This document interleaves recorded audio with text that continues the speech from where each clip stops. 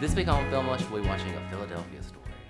The 1941 film by George Cukor, starring Katharine Hepburn, Jimmy Stewart, and Cray Grant, about a Philadelphia socialite on her wedding day and the tabloid news crew trying to get the story. A Philadelphia Story. It's based on a Broadway play by Philip Barry. It was written specifically for Katharine Hepburn to play the role. She needed it. She did need it. She was at the time in a slump. Well, she was labeled box office poison. She was labeled box office poison, and this movie was the movie that sort of took the taint off of her star. It was directed by George Cukor. If anyone can enunciate in let us know how you say his last name. I have always said George Cukor, which is probably accurate because you're so in tune with this movie. I can only find an interview, and it's a really fun interview. If you find the interview of Katharine Hepburn on the Dick Cavett show, it's hilarious. It's really great. But the only time I could hear someone say his name was in the interview, and Katharine Hepburn's like, "My friend George Cukor," and it helped me not at all prepare for this. I don't think anyone should ever use Katharine Hepburn as a linguistic guide. And I'm pretty sure however you say his last name, it's not Cukor. George, my friend George Cukor. I think it was George Cukor. Okay. But George I mean, Cukor. I tend to dumb names down, so maybe I'm wrong. Let us know. If you can phonetically write it for us, we're fine with that.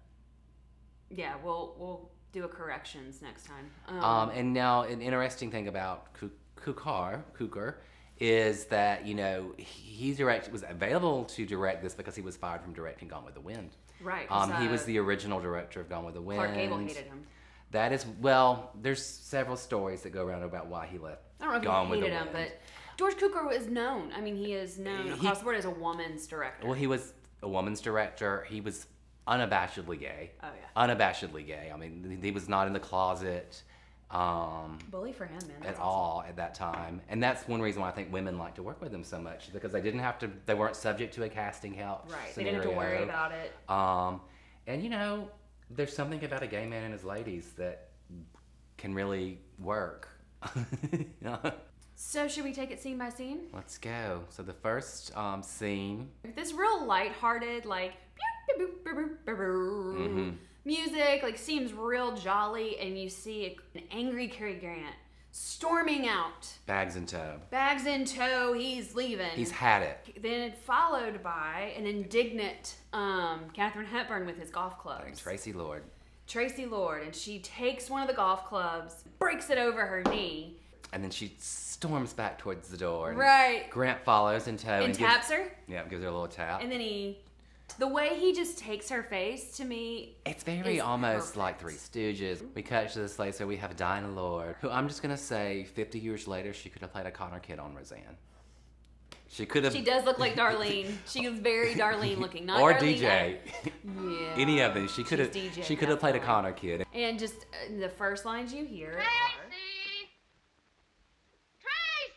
How do you spell omelet?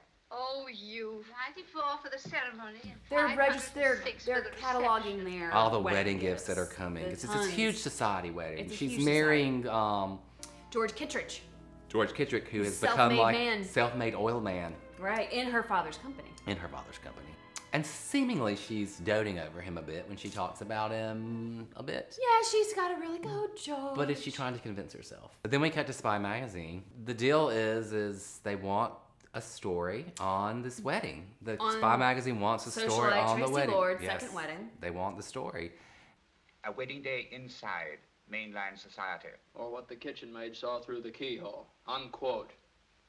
Go ahead, Connor. Writing's your job. I'm only the publisher. All right, publisher, take this. Quote, no hunter of buckshot in the rear is cagey, crafty Connor. Unquote. Close paragraph. Closed job, closed bank account. But look, Mr. Kidd, how can we possibly get inside the Lord estate, let alone the house? Now, we're not gonna do it, Liz. Doggone it, it's degrading, it's undignified. Oh, so is an empty stomach.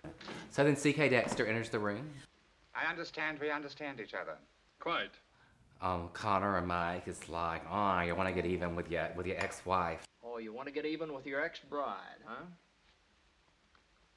I'll have a car pick them up at noon tomorrow in North Philadelphia. We also find out he tells Tracy sort of privately that, you know, hey, the reason why I brought them here is really not ill intent. And this is you know, when you're in the spy magazine office, you kind of are going along with that it's oh, he's just being vindictive.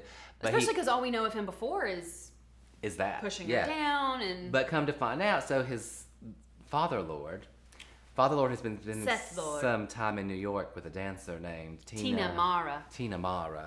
And it's been very publicized. It's been very publicized. And so Spy Magazine has this story they're going to run on this affair that they're claiming is happening. And in order to hold the story back, they want the wedding scoop. They want the pictures from the wedding. They want the story from the wedding. So basically, yes, they're blackmailing C.K. Dexter into blackmailing the family. Into getting this scoop. Yes. She's indignant at first. Mm-hmm. She's just like, you mean I'm supposed to be... I keep wanting to say Waffle House terms for hash browns, like scattered, smothered, and covered. I'm supposed to be scattered, covered, and chunked. Oh my God, I would love to hear Katharine Hepburn order at Waffle House. Oh my God. 2 eggs, over easy, hash browns, smothered, and chunked. I don't even know that chunked is an order. I want the all-American deal. Can't we get stationary tables? Oh, that's amazing. That makes me happy. So she decides to go along with it. She's got to go against her will. Against her will. She's got to along. She knows they have to keep up appearances for the family. Yeah, got to go along with it. And there has been some disdain for Father. Yeah, a little bit as we move. Especially with Tracy. Especially with Tracy, there's a little resentment toward Father. There's something going on with Tracy and Father Lord. And a trend you start to notice is there's a lot of disdain that Tracy has for a lot of people. She's very judgmental. Tracy has standards, and she's very highfalutin. She's a girl who's generous to a fault. To a fault, Mr. Connor. Except to other people's faults. For instance, she never had any understanding of my deep and gorgeous thirst. That was your problem. Red did. But you took on that problem with me when you took me, Red. You were no helpmate there. You were a scold. It was disgusting. It made you so unattractive. A weakness, sure. And strength is her religion, Mr. Connor. She finds human imperfection unforgivable. Because you'll never be a first-class human being or a first-class woman until you've learned to have some regard for human frailty. It's a pity your own foot can't slip a little sometime. But your sense of inner divinity wouldn't allow that. This goddess must and shall remain intact. And there's like 3 poured glasses of champagne. She downs them. And she downs all 3 of them. And we already know that Tracy's not a big drinker. Right. And then we know that champagne has gotten her in trouble once before. Right.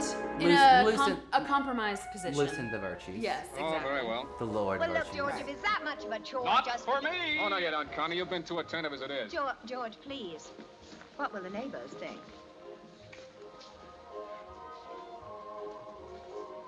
Because of true love. Yeah, there's no moss. This is where Cinderella gets off. Now, you hurry back to the ball before you turn into a pumpkin and 6 white mice. Goodbye. C.K. Dexter Haven. Oh, C.K. Dexter Haven! What's up? You are. I only hope it's worth it. Come on in. And this is my favorite scene of the whole movie. Doggone it, C.K. Dexter Haven. Either I'm gonna sock you or you're gonna sock me. Shall we toss a coin? Let me tell you about the time he went to Boston to be awarded the Sarah Langley Medal for World Peace. The true story on that little jaunt would ruin him.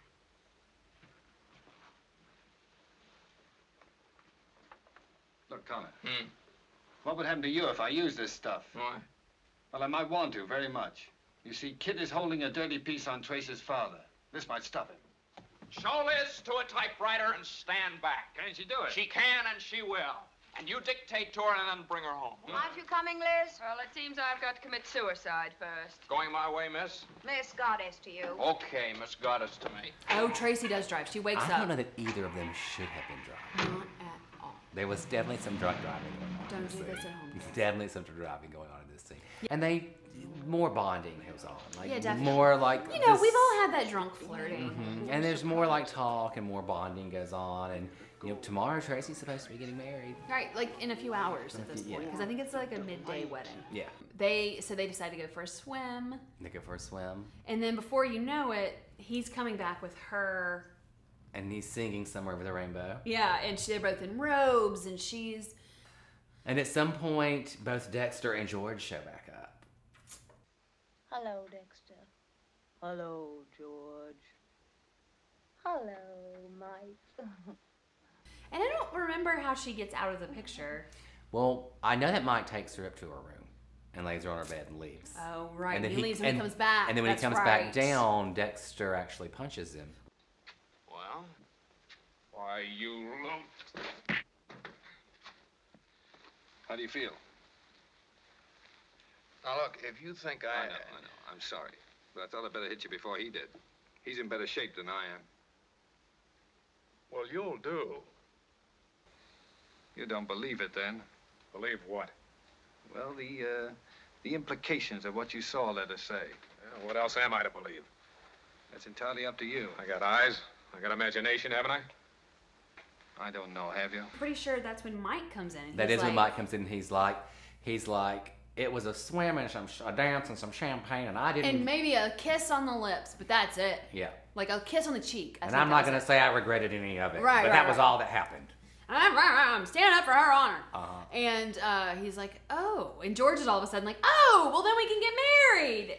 But in the turn of all the things that have happened emotionally In the with past 24 Tracy, hours, yeah. where she's Don't realized understand. all of a sudden that Look here, maybe she's Tracy. not You're who too she good for wants me, to be. George. You're 100 times too But good. I never said And I... I'd make you most unhappy, most. That is, I'd do my best to. Well, if that's the way you want it. That's the way it is. And then all of a sudden, Oh, my sainted aunt. you hear like the wedding march. Oh, right. And they're like, what are we gonna do? Yeah, so there's, Somebody's gotta get married. oh God, it's the wedding march. Mike, though, says, I'll do it. I'll marry you. Will you marry me, Tracy? And she And- says that's really sweet, but I think Liz would have a problem with it. Right, that's right. I Yes. don't Fucking poor think Liz. Poor Liz. I mean, Because then Mike's like, oh, sorry, Liz. because if I was, I'd be a little pissed at Mike. I might be like, I'm I'm not. pissed at all of them. Yeah, I might be a little bit like. "Oof, you I would Mike." not be a friend of Tracy Lord's. No. Oh, sorry, Lord. I'd totally hang with Tracy Lords. But yeah, and then she's like, no, I've done this. I need to own up and finally have my And consequences. she's going to call the wedding off. Right. And she's at the door. Sorry that you all came to my wedding. And then Dexter's feeding her lines, and basically he's saying, but there is going to be a marriage today, and I'm going to marry Dexter. Right. Like, basically, like, they had eloped their first wedding. Mm-hmm. She's like, I cheated you all out of a wedding the first time, and now I'm going to get... He's going to give it to you. And she realizes what he's saying, and she looks ecstatic. Promise to be Be whatever you like. You're my redhead. You all set? And then they look at like Yes, ma'am. Liz Honored, and CK. Mike and to be the official, like, and best, he's Remember like best Joe's man, man. and she's like maid of honor. which I'm like, she didn't have a maid of honor before this? Yeah, really. It's Like like what? it was like, isn't there some society isn't there, bitch waiting like- in the side wings? Yes. And then they go get married. Yeah. And then right as they're like saying the I do's, you hear a and their face turns and it's Sydney Kid getting his story. Getting his story.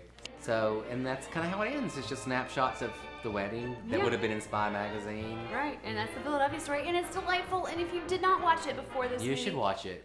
I mean, before this show, even though we spoiled it, there's It's- not really a spoiler. It's so fun. It's to a great watch. escape movie. And later on they went on, someone thought it would be a good idea to turn this into a musical. Oh my god! So it was made into it's like a Cole Porter musical, I think, called High Society with, and it is an with abomination. Frank Sinatra and Grace Kelly. Grace Kelly and Bing Crosby. Bing Crosby, that's it. Do not get me started on the abomination that is High But Society. the movie was so successful that they thought they should make a musical out of it. True, but it just sucks all the soul out of this movie. And I'm sorry, I know people love it. Some people Fine. do love it. They do, and I know people love Grace Kelly. Fine. I find her boring. I find her like she is the George Kittredge of actresses. She's a little whitewashed. And it's a musical, and they do it word for word. It's just awful. Tell me why it's good. If you like If you love it, tell us why you love it. tell me why you love it, and I will argue with you why you're wrong.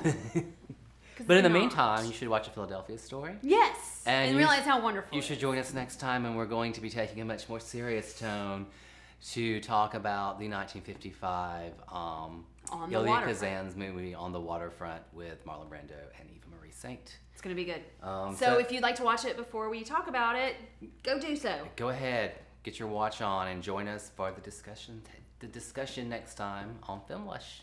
And thank you. Yeah, thanks a lot. Yeah, cheers. Do you have anything in there? I think we drank That, I like that much. All right. Bye. That's a wrap. Boom.